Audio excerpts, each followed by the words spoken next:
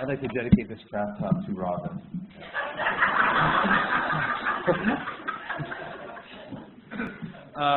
Does everybody have a copy of this?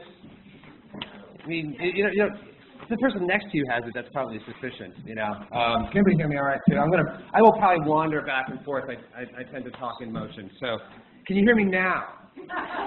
It's a better question. Can you hear me now? All right. Thanks. When I was preparing for this talk, I remembered last year's craft talks, and a couple things occurred to me. The first was that last year, Lee Abbott wore a Hawaiian shirt, and I thought it looked just, you know, sensational, and gave his talk a kind of casual clout that I don't normally have. So there you go. The second thing I noticed was that last year all of my colleagues seemed actually a little bit nervous, oddly enough, about giving their craft talks, especially after Monday, when Kelly Cherry got up, and for those of you who might remember this, gave this highly polished, very crafted essay full of many wisdoms on the subject of narrative authority. And I was sitting in the audience, and we were all sort of looking at each other, the other faculty members, and we were all thinking the same terrifying thought. She's prepared. So I think I went, as this year, so last year I went second, and I won, I think, many points of friendship and collegiality right out of the gate by giving what was absolutely the most vulgar and lowbrow craft talk of all time, in which I reduced, you know, the sweep of narrative art to a bunch of pictures out of my high school geometry textbook. You know, how could I not try to do that again? You know, so you will find, those of you who were here last year, you will see that there's a little bit of familiar material here. Some of it is new. It's all sort of recast slightly in light of the story that I gave you. But in any event, this is stuff that I can always stand to hear myself say again, and I mean that seriously. When I say this stuff, I remember what it is that I'm doing. I forget. And the basic structural paradigms of narrative are something that you can never stray too far from them and not get lost. I also considered, last year I didn't have a title for my address. You know, I thought that's sort of too bad. You know, an address, you know, a craft talk should have a title. So this year I thought, spent some time thinking about this, and I considered a few. I considered something like, you know, patterns in narration, you know, that sort of alert you to what I'm doing, or essential formulas in fiction. Fiction numerology, 3 acts, the rule of the threes, and the best fourth thing, which you'll hear about. And I kind of liked the last one, but none of them really captured the true lowbrow spirit of my enterprise. So here with my craft talk, which I am calling The Pup Tent That Saved My Life, or Getting Jiggy with Structure. Okay. All right. The first thing I want to do is just sort of shoot this story out into the air. It's John Cheever's Reunion. It's a story some of you know. And in fact, I was just talking to Lee about this. Richard Ford, the writer Richard Ford, in his new collection, Multitude of Sins, actually has this story. I think it was published in the New Yorker, as this one was, that is a kind of response or homage to this story. And I meet a lot of writers who think this is in some way an important story to them. This one was for me. This is one of the first real stories that I read and loved, sort of on its own terms. I actually read it in high school. And when I came in, Bruce was like, I love this story. It reminds me of the high school where he taught and I went. So anyway, it's a good story, and I use it for that, but it's also very short, and I can read it fast, and we will all have a common text, which is really why I've given it to you. I've also never read it aloud before, so I'll probably not do that great a job. I thought about using the affected British accent that Cheever used in later life, but, you know, I was just getting away. So imagine that I'm Cheever for a minute. All right. The last time I saw my father was in Grand Central Station. I was going from my grandmother's in the Adirondacks to a cottage on the Cape that my mother had rented, and I wrote my father that I would be in New York between trains for an hour and a half and asked if we could have lunch together. His secretary wrote to say that he would meet me at the information booth at noon, and at 12 o'clock sharp I saw him coming through the crowd. He was a stranger to me. My mother divorced him 3 years ago, and I hadn't been with him since. But as soon as I saw him, I felt that he was my father, my flesh and blood, my future and my doom. I knew that when I was a grown man, I would be something like him. I would have to plan my campaigns within his limitations. He was a big, good-looking man, and I was terribly happy to see him again. He struck me on the back and shook my hand. "Hi, Charlie," he said. "Hi, boy. I'd like to take you up to my club, but it's in the 60s, and if you have to catch an early train, I guess we better get something to eat around here." He put his arm around me, and I smelled my father the way my mother sniffs a rose. It was a rich compound of whiskey, aftershave lotion, shoe polish, woolens, and the rankness of a mature male. I hoped that someone would see us together. I wished that we could be photographed. I wanted some record of our having been together. We went out of the station and up a side street to a restaurant. It was still early and the place was empty. The bartender was quarreling with the delivery boy, and there was one very old waiter in a red coat down by the kitchen door. We sat down, and my father hailed the waiter in a loud voice. And some of these words are actually ones I cannot say correctly. "Kellner," he shouted. "Garçon, cameriere, you." His boisterousness in the empty restaurant seemed out of place. "Could we have a little service here?" he shouted. "Chop, chop." Then he clapped his hands. This caught the waiter's attention, and he shuffled over to our table. "Were you clapping your hands at me?" he asked. Calm down, sommelier," my father said. "If it isn't too much to ask you, if it wouldn't be too much above and beyond the call of duty, we would like a couple of Beefeater Gibsons." "I don't like to be clapped at," the waiter said. "I should have brought my whistle," my father said. "I have a whistle that is audible only to the ears of old waiters. Now, take out your little pad and your little pencil and see if you can get this straight. 2 Beefeater Gibsons. Repeat after me. 2 Beefeater Gibsons." "I think you'd better go somewhere else," the waiter said quietly. "That," said my father, "is one of the most brilliant suggestions I have ever heard. Come on, Charlie, let's get the hell out of here." I followed my father out of that restaurant into another.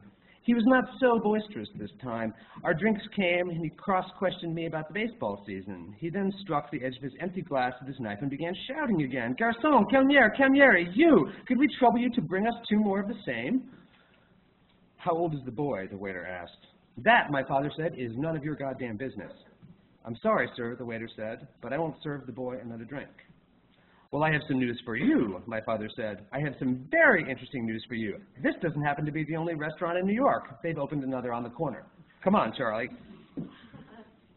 He paid the bill, and I followed him out of that restaurant into another. Here the waiters wore pink jackets like hunting coats, and there was a lot of horse tack on the walls. We sat down, and my father began to shout again. "Master of the hounds! Tally-ho!" and all that sort of thing. "We'd like a little something in the way of a stirrup cup, namely 2 Beefeater Gibsons." "2 Beefeater Gibsons?" the waiter asked, smiling. "You know damned well what I want," my father said angrily. "I want 2 Beefeater Gibsons, and make it snappy. Things have changed in jolly old England, so my friend the Duke tells me. Let's see what England can produce in the way of a cocktail." "This isn't England," the waiter said. "Don't argue with me," my father said. "Just do as you're told." "I just thought you might like to know where you are," the waiter said. "If there's one thing I cannot tolerate," my father said, "it is an impudent domestic. Come on, Charlie." The 4th place we went to was Italian. "Buongiorno," my father said. "Per favore, possiamo avere 2 cocktail americani, forti, molto gin, poco vermouth." "I don't understand Italian," the waiter said. "Oh, come off it," my father said. "You understand Italian, and you know damned well you do. Vogliamo 2 cocktail americani subito." The waiter left us and spoke with the captain, who came over to our table and said, "I'm sorry, sir, but this table is reserved." "All right," my father said, "get us another table." "All the tables are reserved," the captain said.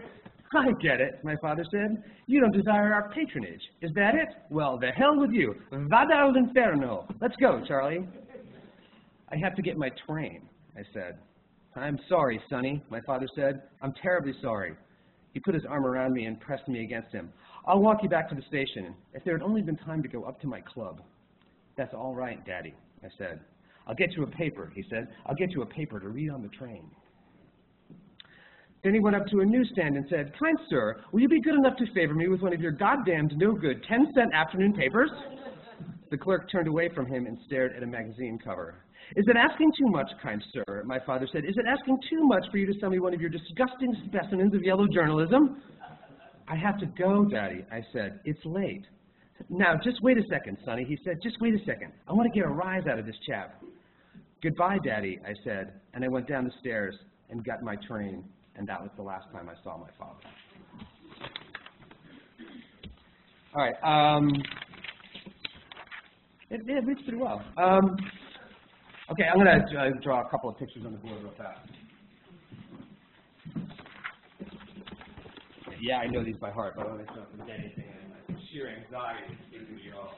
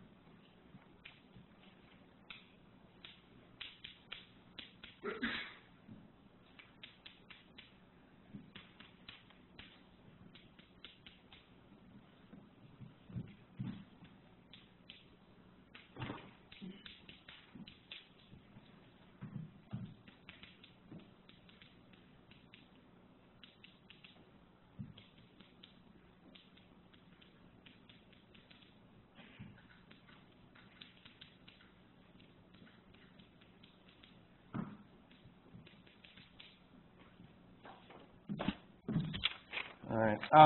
One of the advantages I think I have as a teacher of imaginative writing is that I was very bad until very recently as a writer. I think I was bad until about 1995. And the reason that I was bad as a writer was that I had forgotten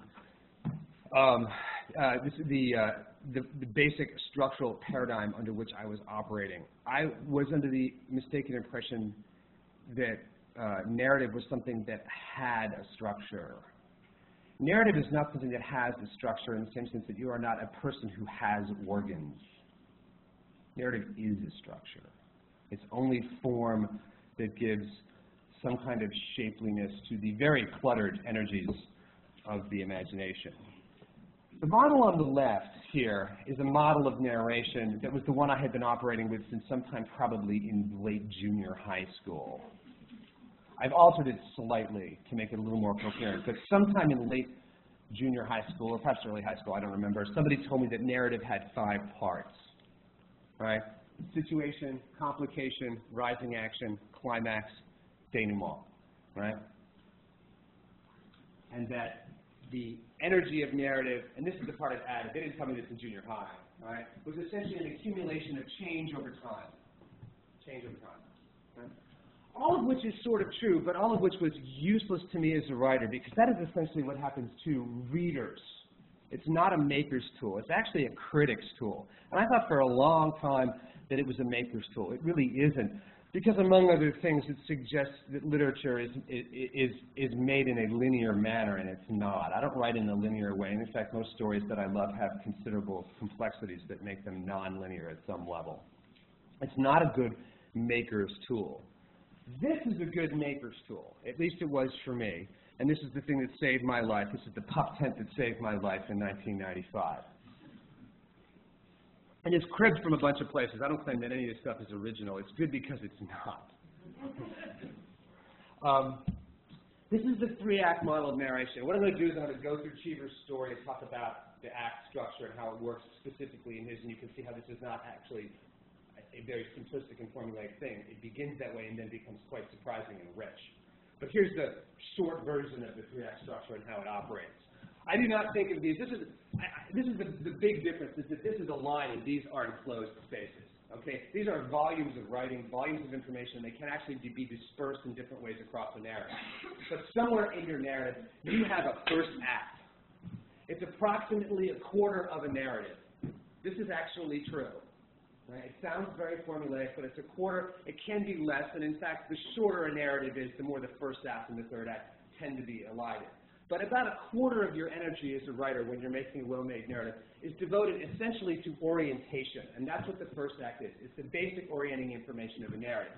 It concludes when you hit something called plot point one, and that's actually a term cribbed from Hollywood, which fetishizes this all out of proportion, but is still valuable information. The first plot point is kind of a stake that separates these spaces, and it's the first truly interesting event in a narrative that begins to answer the fundamental question every story must answer, which is, why this day? What makes this worthy of being a story? Why is this day more interesting than other days? The second act, which occupies roughly half of your narrative space, is the great body of your story. It's the unfolding of events as a consequence of the instability that is introduced by the first plot point. The second plot point is rather like the first. Yet again, another very interesting event, more interesting than all others except for plot point one, that takes the story and turns it towards resolution and exit. Okay, when I say exit, I really mean that. Somebody leaves at the end of the story. Quite an interesting question is who, and I'll get to that, right? But at the end of the story, everybody goes home, right? And you've got to get them to the exit. There has to be a natural sense of closure, right? So the second plot point is another large event that steers us towards resolution and exit, and it can be quite short, and it's never longer than a quarter. If it's longer than a quarter, you've got a problem, right? You've got a problem, right? That's the basic model. The things to remember is that this is essentially a model of spaces, not order of information. In fact, it tends to behave as order of information, but it needn't. And that's one of the fundamental differences between this and this model, which, by the way, this is the Elizabethan model for 5-act drama. That's what it is. I don't write 5-act plays. I write stories and novels. So that's another reason why this works a little bit better for me. Okay, what I want to do is sort of go back through this. I just gave you the rough outline of this, and then kind of go into more detail about these things, because lots of other issues get raised along the way. So we're going to go to Act 1, and we'll use a bunch of other stories that I'll mention, but we're going to specifically use Cheever's Reunion. Okay. The goal of Act 1, as I said, is orientation. That's the big word. It's all the orienting information of the story that has to do with light, weather, time of day, where we are, what are the basic rules of the world that we are inhabiting, anything that merely gives the reader comfort at the outset of a story. It's also structural orientation. What's my point of view going to be? First person, third person, what kind of verb tense structures are being employed, what is the relationship between the telling and the tale and time. This stuff is all subtle. It's stuff that readers pick up subconsciously, but it's absolutely the most important kind of orienting information. What are the structural paradigms of this story? It usually takes the form of some kind of initial exposition. But the first act tends to have the feel of initial exposition to orient us to the story's landscape of fact and feeling. Now, this does not mean that you have to begin every story you ever want to write, or every novel you want to write with roughly a quarter of its length, whatever that is, summarizing all the social and geographical and meteorological realities of the world that you are inventing. It means that some of that information finds its way in and finds its way in early. There are lots of ways to imply it. There are lots of ways to disperse it. A good example, one of the best examples of dispersed first act is a story that I think I mentioned last year. And it used to be a story that absolutely everybody read, and it's not anymore. It's a story A&P by John Updike. And it's a great teaching story. It used to be in every anthology, so I could sort of rely on it. It's a real old saw. But it's a story about a kid in the early 60s, just before, sometime between, sometimes just before the Cuban Missile Crisis. You can sort of date the story that way. He works in a grocery store in A&P in northern Massachusetts. And it's a working class town with a fancy summer colony nearby, and it's the summer, and the kid's working in this lousy, A&P, surrounded by, crap and cellophane, as he calls it, wearing a little clip-on bow tie that he doesn't even own. It's the store's. He's working at his register. The story begins this way, though. I'm working at my register when in walks these three girls in nothing but bathing suits. All right. For a second, those girls are actually naked in the sentence, because they're wearing nothing but bathing suits. So that's your first plot point right there. It's in the, it's in the first sentence. You can say the first act is I'm working at my register. One clause is the first act of that story. But over the next, say, 1,000 words or so of this story, Updike's pretty careful to give us a sense of who Sammy is before and without the girls. And that's your Act 1 orienting information, because, of course, they are the disruption in his life. They're the thing that comes in and confuses him and makes him unsatisfied with his lot. In fact, the day ends up being a pretty special day for Sammy, that's his name, as a consequence of these girls' arrival. So the first act in that story is both implied by his surprise with these girls. Why should it be so interesting for them? Well, it's because his life is so sterile, right? So it's implied, and it's also dispersed across the next 1,000 words.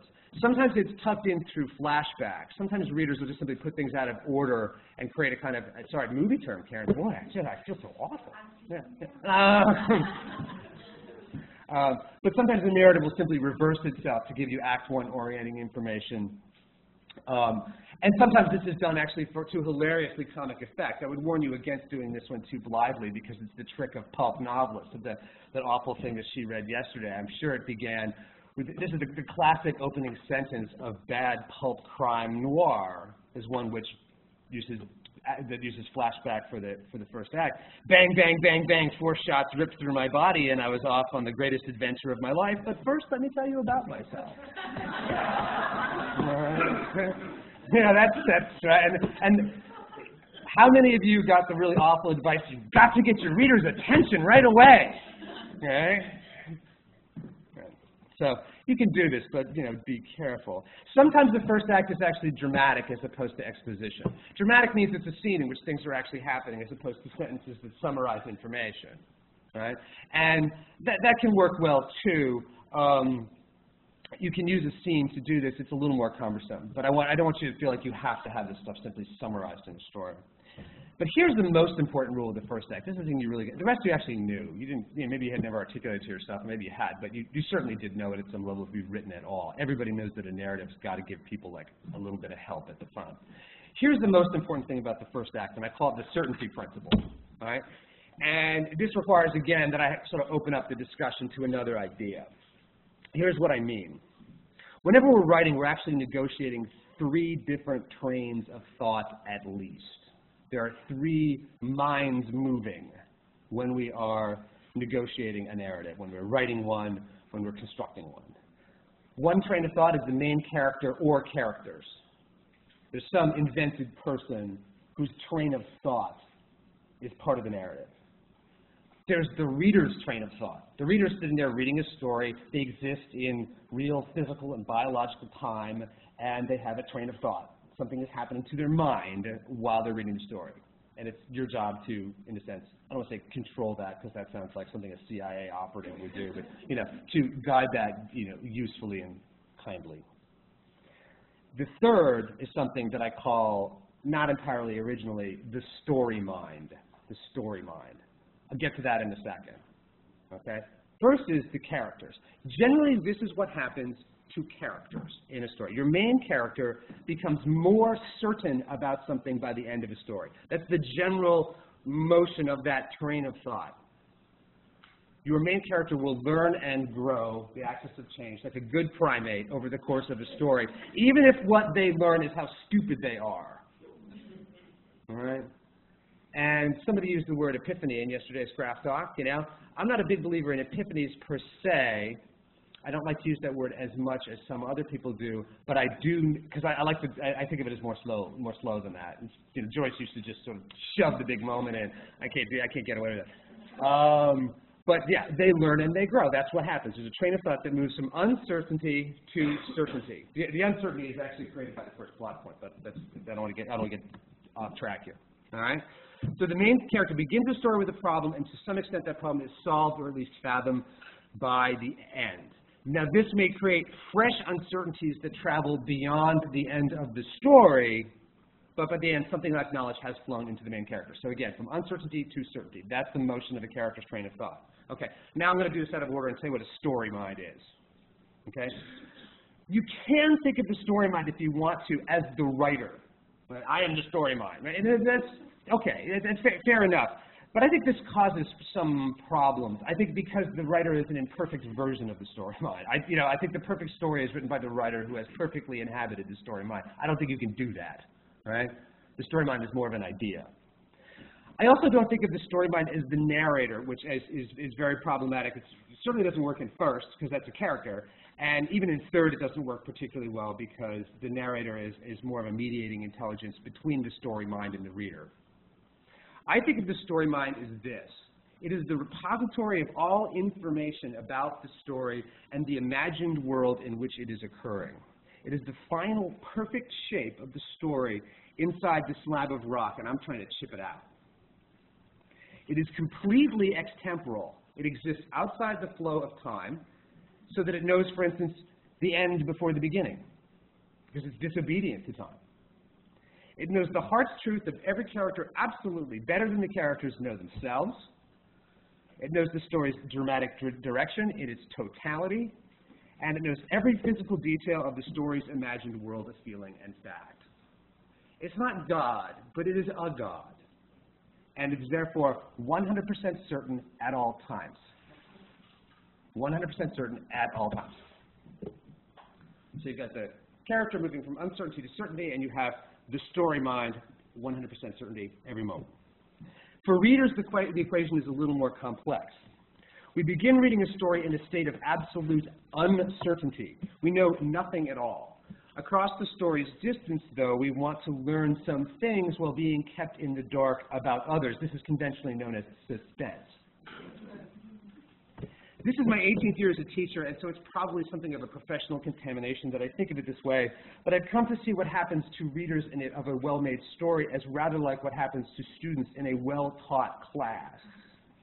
Every new certainty creates a fresh uncertainty, so that readers, students, are pulled forward by this carefully engineered combination of what they know and what they do not yet know, while also feeling the comforting presence of this other entity, the teacher, the story mind, that knows everything. So again, characters move from uncertainty to certainty. Story mind, 100% certain at all times. Readers exist in a constant play between the two, being pulled forward by uncertainty, being pushed from behind by certainty. Uncertainty pulls them forward, certainty pushes them forward. So how does this apply to the first act? In general, the first act is one in which the reader's initial uncertainty about everything is comforted by the presence of the story mind working to create a stable reality that they can inhabit. That is the real job of the first act, to put the reader at her ease. The voice of the tale communicates this stability through a careful delineation of the reality of the story world. It alerts us conscientiously to where we are, who the characters are, what the story's basic impulses are in terms of length, language, content, and so forth. All right? So the first act is one in which the reader and the story mind are essentially getting to know one another. Let me give you an example of this idea of certainty and uncertainty working together. This is the first sentence of a novel that some of you will recognize immediately. It is, I think, one of the best first sentences of any novel that I've read. It was a bright, cold day in April, and all the clocks were striking 13. Does anybody recognize this? Yeah, sure. Here. 1984, right? All right. Now, what does this sentence do? This is the first sentence, so it's a fundamental orienting sentence. This is the first acquaintanceship between the reader and the story. All right. What does it give you? It gives you the weather. All right. It gives you the weather report. That's a good thing to get. All right. You plop somebody down in an imagined reality. You've got to tell them how to dress. All right. So it gives us weather, bright, cold day in April. It gives us the time of year. It gives us the location. How does it do that? It was a bright, cold day in April, and all the clocks were striking 13. How does it tell you what kind of place you're in? Forget the 13. Before you get to that. What's that? Northern Hemisphere. April is not. Okay, gives you the Northern Hemisphere. Sure. How do you know that you're in a city, though? It's a place with several public clocks, right? It's a place with lots of public clocks, right? So it gives you even a sense of the kind of city you're in. And of course, you're in some version of London. But it's just, just the use of the plural there gives you a lot of information, okay?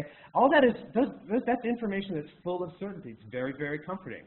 Then you get a piece of uncertainty, right? And all the clocks were striking 13. That's a fact. It's information. It gives you something, but what it's really giving you is a question. Why are we on military time?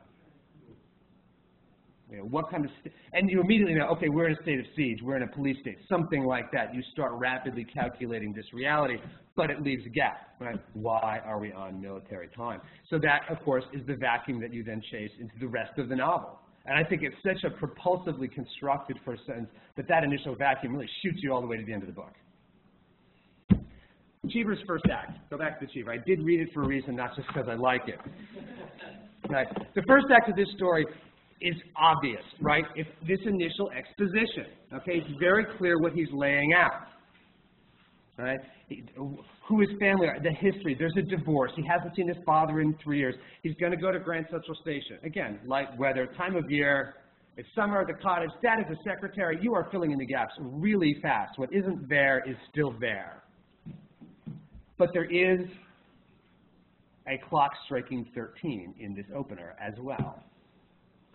And again, it's in the first sentence. The last time I saw my father was in Grand Central Station.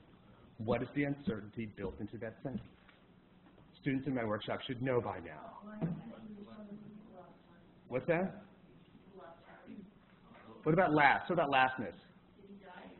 Right, yeah, what does it mean? It's ambiguous diction, right? Last can mean two things. It can mean final or it can mean most recent, very simply, right? Is this the final time he saw his father, or is this the most recent? Unconscious, you don't recognize this consciously as you're reading the story. It's just a piece of unconscious information that gets tucked into your brain for the duration of the story, right? It's a mystery that you're chasing. Now, there are some other uncertainties that just get you to the next sentence, right? The last time I saw my father was in Grand Central Station. Okay, who's traveling where? Why this meeting place? Is somebody going on a train, right? It sort of, just drops you in the middle of the journey, just like, Hemingway's Hills Like White Elephants. Who's getting on what train where, right? You get that information in the next sentence. Cheever's smart. He solved that problem for you right away.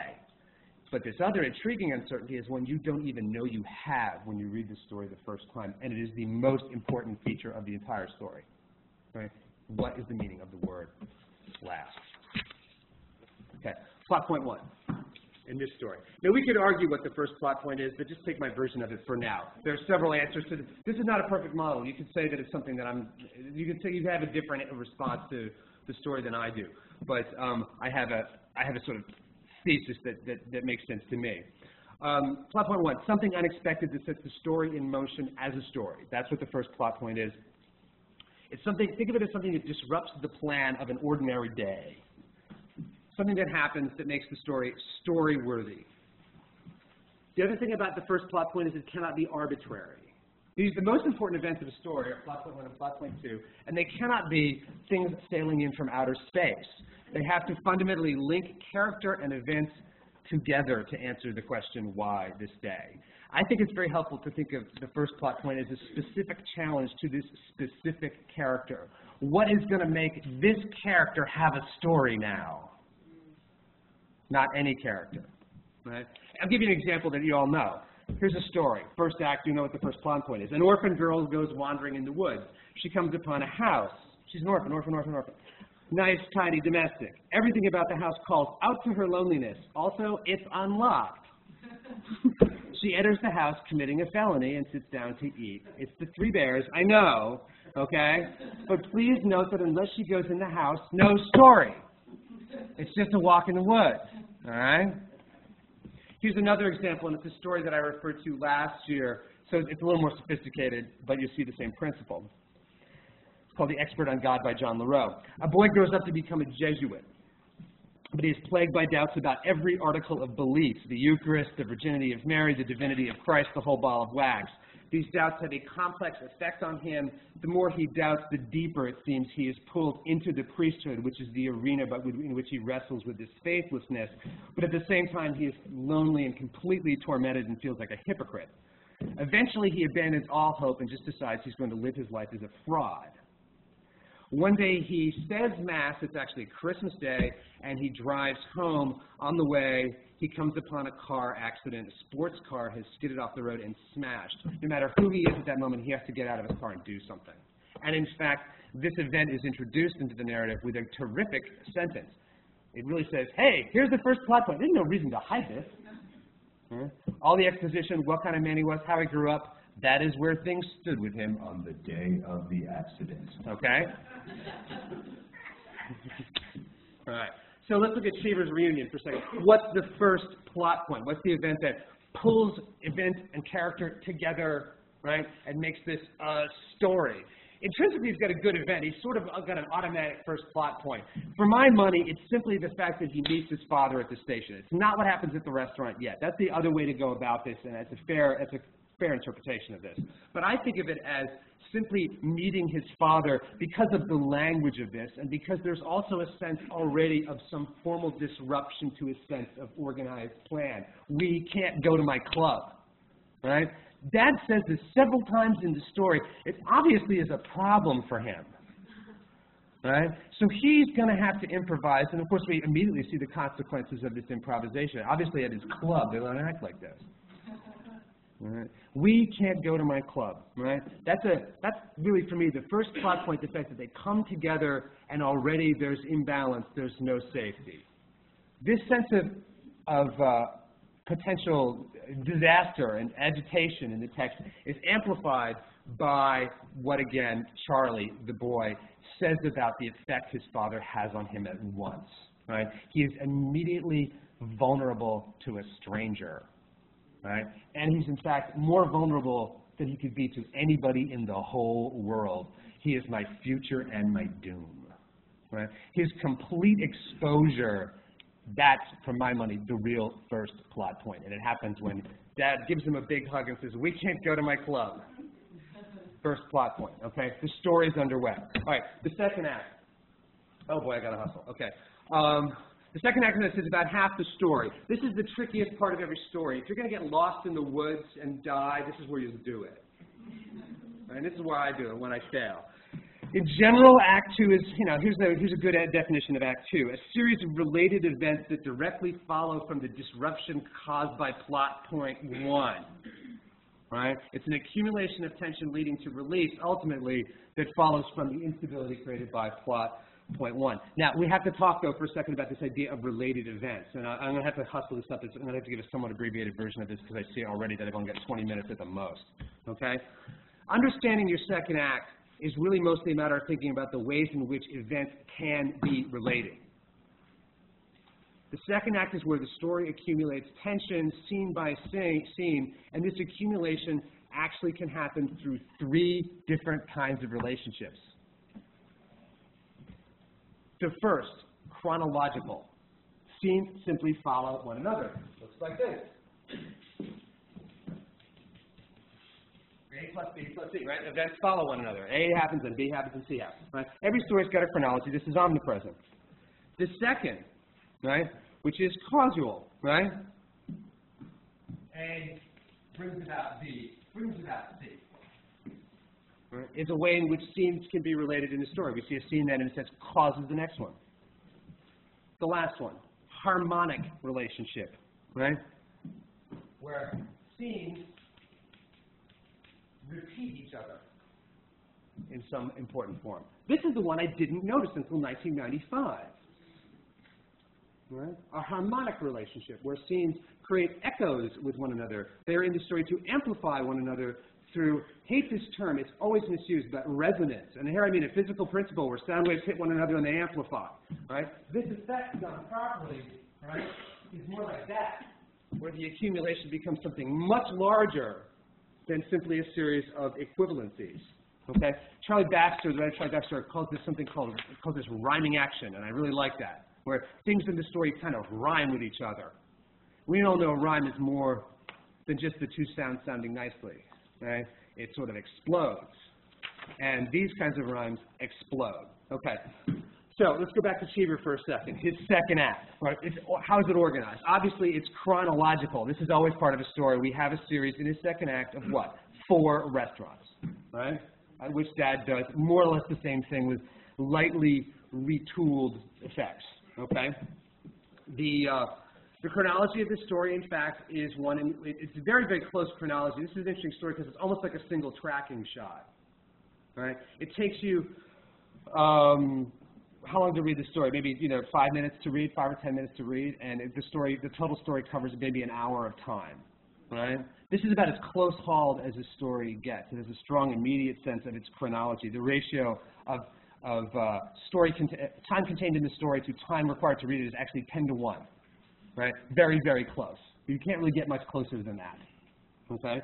So it has a chronological structure, a chronological organization. But here's the caveat. Chronological organization by itself accomplishes nothing in a story. It's merely an arrangement of events, right? It accumulates no particular meaning. A follows B follows C is a big so what. You need one or both of the other types of relationships to have something that is story-worthy. So, the rest of the events in Cheever's story, do they cause one another, or is it something else? In fact, cause and effect has nothing to do with this story because it's about a drunk. There is a cause and effect that takes place at the end, but not until. The second act is actually made up entirely of accumulated repetitions. 4 restaurants, each slightly retooled, different decor, slightly different set of insults leading to expulsion, all of which the son has to sit and take like a soldier shoved out of the trench. Okay? Now, here's the question. Why is it 4? I think that's, once Cheever figured out how he's going to write this story, I think that's probably the only question he wrestled with. Why 4? Why not 2? Not enough. What sort of seals the case? How about 3? Okay. You got to cover your tracks a little bit. 3 is a little too neat. Yeah. By 3, the case is proved. He's bad to waiters. Okay? He's not somebody that you want to go out for lunch with. All right? 4 both covers his tracks, hiding the 3-ness of things. 3 bears, 3, right? 3. And it also does what the second act can do when you are a competent writer. Make the point and then hammer it in. Shove a knife into the story, and he does, okay? I was at this point going to give you another example of this. Do I have enough time to do it? No, I don't. If you're interested, I'll show you how this can work over in a much longer narrative. But this idea of amplification, repetition, need not be so obvious as it is here. If you want an example, go read. Sorry, I'm doing kind of an update Cheever thing today. I don't know why. I'm just like all about the stories of white guys in ties today. But he wrote a wonderful story called Trust Me that I used to teach a lot, and it's a story, again, with 4 scenes, but they're spread out over 40 years. Where the same effect is accomplished, and you wouldn't necessarily notice it. Trust Me by John Updike. I recommend it, okay? So that's our second act, right? Some level of repetition in this story, right, that creates amplification, creates a kind of, again, resonance. Now, the second plot point, the second stake in the narrative, right? Yet again, this is another, distinct event that pulls the story in another direction, or at this point, and this is how I think of it, something that deepens its patterns, right? Something here that's not really different, but it's more, something exceptional. I would even go on to say that the second plot point is more important than the first, because all stories are, in a sense, on probation until this moment. Why are they on probation? Because embedded in the second plot point is the possibility of outcome. The story starts heading for the door here, and unless the story can end, it's still not a story. Your second plot point seals the case. First plot point is a kind of bet that you placed on the table. I can find a story here. Second plot point is where the cards come down. To go back to the Cheever. All right, so the second plot point is something that amplifies the pattern. What is the second plot point of Cheever's story? What is the second plot point? Here, be interactive. What's that? The newspaper, right, the newsstand, right? That is clearly the second plot point. And you can see it's a amplifying disruption to the pattern that's been established. It's a version of what we've seen, only more so different, more interesting, right? It's made of the same material, and yet it's something different, okay? Now, the newsstand is interesting because it raises a bunch of other issues. I mean, what does the newsstand do that the restaurants do not? He gives himself away. I want to get a rise out of this. Well, when it contains a confession of the pleasure he takes in this, we haven't really been able to see that completely yet. But think about for Charlie. For Charlie, what does the newsstand do? Well, he's already just gotten an apology from his father. Mm-hmm. And that's the first apology. I'm sorry, Sonny, I'm sorry.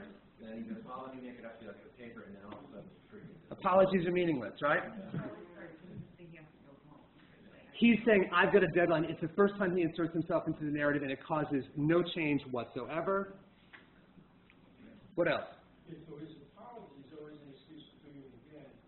And then throughout the 4 restaurants and the newsstand, the class issues will surface too. Yeah.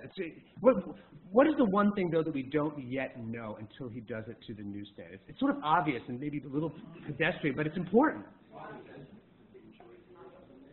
It's not about the waiters, right? He does it to everybody. If he's done it to 4 waiters, we know absolutely he does it to waiters, but we haven't seen him do it to anybody else yet.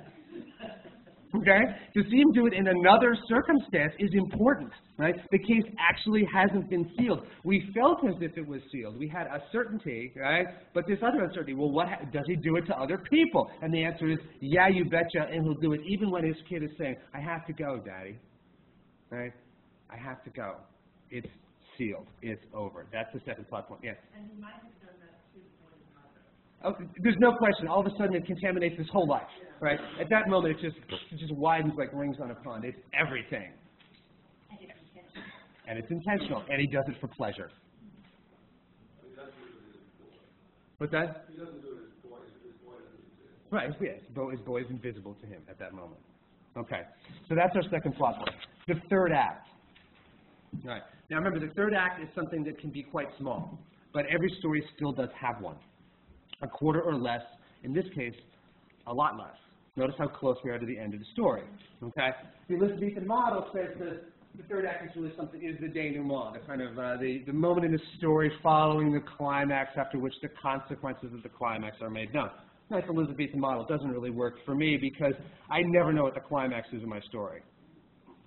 And I would imagine many of you do not either. I've never written a story where I said, here's the climax. Because you know what? It's not necessarily the second plot point. It's just not necessarily the second plot point. In fact, I had an awful time finding my way out of stories until I understood my third act this way. Not as a denouement, but in this manner. The story's terminal moment is one which needs to contain its future. Right? The third act, the story's terminal moment, is one which needs to contain the story's future. I mentioned this earlier. I said somebody exits at the end of a story. Guess who it is? It's the reader. The reader leaves the story world at its conclusion. The characters do not. And the story's last moment or moments need to embed these characters in a kind of permanent reality beyond the story itself. I, for years, was stumped by the question, how do I end a story? Students would ask me all the time, how do you know the story's over? How do you find the ending? And it's when you find the moment that contains the story's future. Okay, Cheever's third act. We know his third act is the final sentence.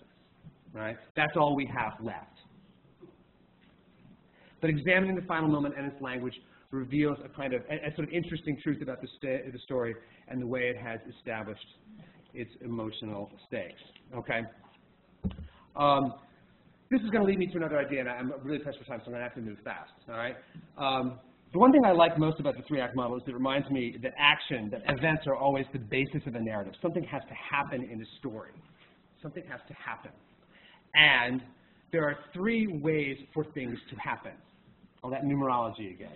There are 3 kinds of actions or events. Sorry, this is true. Fixed actions. Fixed actions are those actions performed by a character as a matter of due course, as a matter of expression of who they are on a daily basis. I got up this morning and I brushed my teeth. I do it every morning. Classic fixed action. Shutting up through his father's tirade is a fixed action for Charlie. Doing nothing. That's what you do when you are the son of this man. That's what you do. He's been doing it all his life. He hasn't seen his dad for 3 years, but I promise you that's how things were before. Okay? Fixed action. Fixed action is not plot, it's characterization. Received action. Received actions are those actions in a narrative of some weight that seem to require a response. They're things with kinetic energy that are actually not performed by the main character. So, the father's behavior in the restaurant is a received action for Charlie. Charlie's our main character. It's his arc that we are following in the story. When the dad acts like this, it is a received action for Charlie. And in his case, it's a brutally received action. It's rather like a series of blows that he is forced to take. Received action. They're plot, but they're only half the plot. The third kind of action is moving action. And I can't remember who came up with this term, why they call it moving action, but I like it. It makes a lot of sense to me. Moving actions are those actions performed by your main character that contain some dimension of choice, right? Where they choose to do something, and as a consequence, they change, the world changes, and they can't change back, right? Every story has to have at least one moving action or no story. It didn't happen. It's not a story without that. Your character has to move the action in addition to being moved by it. Has Charlie performed a moving action? Not until the last sentence. Okay? The reason the story isn't done is because Charlie hasn't done anything yet. Okay? Charlie needs to perform a moving action. Okay? So you think about the last sentence, and it's clear why it's there. It gives Charlie resolution, okay? And I got on the train, and that was the last time I saw my father, all right? But if you look at this sentence, a couple of things become clear. First of all, the getting on the train-ness of it isn't as important as it might otherwise be. Yes, he chooses to do this. He leaves his father in midstream and just goes down the stairs. But this could be simple obedience to his schedule, another fixed action, another form of obedience to other people, right? Not a deviation, not a deepening of his life, not a change from which he cannot change back, except for that second phrase. And that was the last time I saw my father. Is this a familiar sentence to you? Yes, the story started with this. Right? The essential uncertainty of the story, that wobbliness that's always been there in your unconscious, is finally addressed here, and it's addressed beautifully. What does last mean? Final. How do you know? What guarantees its finality? There's only one answer to this. Now, what in the world guarantees the finality? You will never see somebody again because they are dead. Right? The story contains the future. Dad has already died. This is the story's point of view structure. Right? 6 events in the story. Newsstand, restaurant 1, restaurant 2, restaurant 3, restaurant 4. This is the station, and then the station newsstand at the end. Those are the events of the story, moving forward in time. Here's the moment of the story's telling. It exists sometime in the future. This is a first-person historical past tense narrative, right? So the voice of the story, a grown man, reaches back to a moment of his life some time ago and recalls them and reconstructs them in order. So, 1, 2, 3, 4, 5, 6. He didn't know how the story ended before he started, right? The story has not happened to him as he tells it. It happened ago, right? And the length of this agoness, right, is a fundamental structural paradox of the story that you have been wondering about the whole time without knowing. How long ago was this? The size of that interval is part of the story. It's another uncertainty. Right? The last clause of the story tells you that size and tells you its nature and puts the future of the story in the story. This is the other event of the story. That is death. Sometime in between these two. It turns out that this does not matter in terms of a number of years. Some number of years. Enough time. That is God. And, I ask students sometimes, when I teach this story in the cross classes that I teach, and sometimes we read the story, and then I say, okay, everybody, take out a piece of paper, don't cheat, don't look at anybody else's piece of paper. I want you to write down the answer to this question. We just heard the story. How does the father die? Half of my students know it's your question and write the correct answer, and that is, he died alone. Even that is in the story. But he died alone. The future of the story is in the story. And I'm at 10, that's the gist of my speech.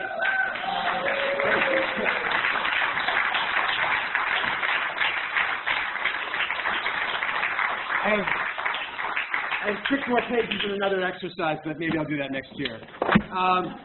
Max, should I take questions? I don't know how you feel about the schedule. Yeah, because I hear more of that. I've got a question about .1. Yeah. And was wondering if you can reduce it down to the half hour that he has in the station. The half hour that he's waiting for his father? But you notice you have that causes him to call his father. And that event is what Sure. enables me to meet a spotter. Now you can take this model and move it over to different points of the story and get the same kind of thing. What you can't do is think the third act was anything other than the last sentence. Okay? You can, it's very easy. Very often stories begin the first act, it's sort of not quite clear where it ends. There'll be several different ways to interpret it. It doesn't matter, as long as you as the writer are confident of what you think it is, the story will proceed with confidence. I always feel like I know what it is. Other people will just going, no, it's something else. And I say, great, God bless you. Another question? Yeah. Something of interest with kinetic energy that happens to your main character, usually requiring a response. Ooh, car accident.